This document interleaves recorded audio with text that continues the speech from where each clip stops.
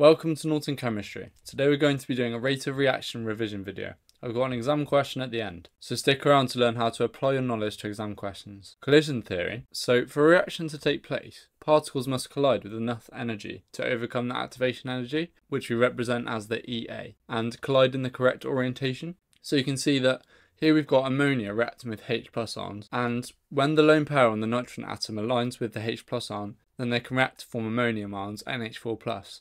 But if the lone pair is facing away from the H+ ions and they collide, they won't react, and so reactions won't take place if they're not in the correct orientation. So the Boltzmann distribution is a concept that we use to represent the energy of molecules in a reaction system. On the y-axis we have the number of molecules in the system, and on the x-axis we have the energy of the molecules. And you can see that the area under the curve is the total number of molecules. And the area to the right of the line, which is represented as the activation energy, or EA, is the molecules which can react if they collide in the correct orientation. The Boltzmann distribution always starts at the origin, 0, 0, because 0 molecules have 0 energy. And then it can never touch the x-axis after the origin, because the molecules cannot have 0 energy. We can determine the effects of different conditions on the Boltzmann distribution. So for example, if we increase the temperature, then more molecules are going to have a higher energy.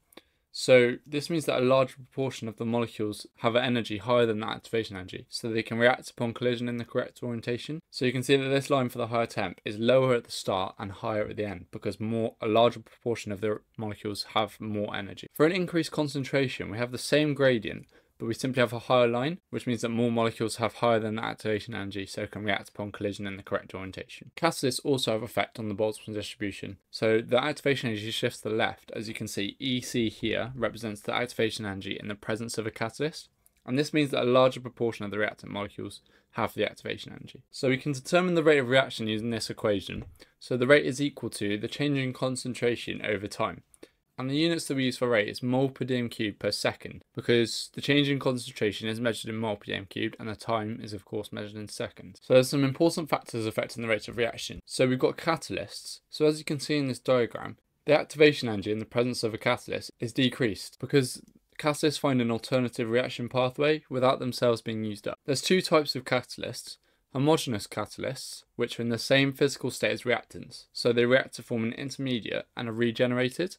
So for example, phosphoric acid in the hydration of alkenes. And then we have heterogeneous catalysts, which have a different physical state from the reactants, and are usually solid. And the reactants adsorb, which means they weakly bond to the surface of the catalyst.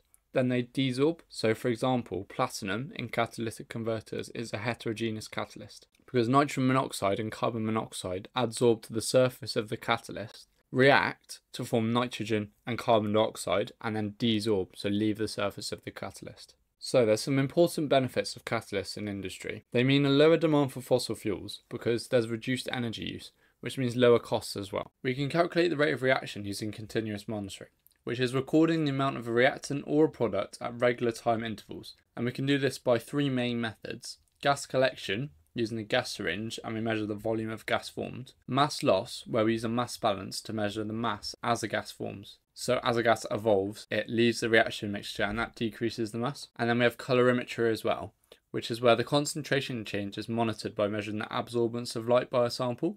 So what a colorimeter does is it shines light through a sample and it measures how much light is absorbed by the sample.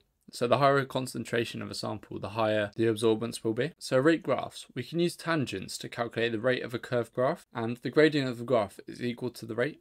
So as you can see, the change in y divided by the change in x means the change in concentration divided by the time, which is equal to the rate. So we've got an exam question. Using the Boltzmann distribution model, explain how the rate of reaction is affected by temperature. You're provided with the axes below, which should be labelled. So that's important, we need to remember to label the axis. So on the y-axis, remember we have the number of molecules, and on the x-axis we have the energy. And then a Boltzmann distribution we know always starts at 0, 0, so the origin, and it increases like this, and then peaks and decreases. As the number of molecules increases, the energy decreases. So that's our lower temperature. And then we can draw a Boltzmann distribution for a higher temperature, so it's lower at the start and higher at the end. And then we want to label our activation energy, or EA.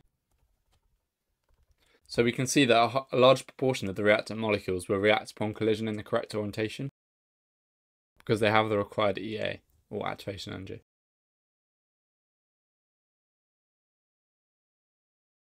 Thanks for watching. Make sure to check out my revision video on Hess's law and Hess cycles, which should be in the bottom right hand corner now. You can also check out my website to purchase my notes and flashcards. The link will be in the description below.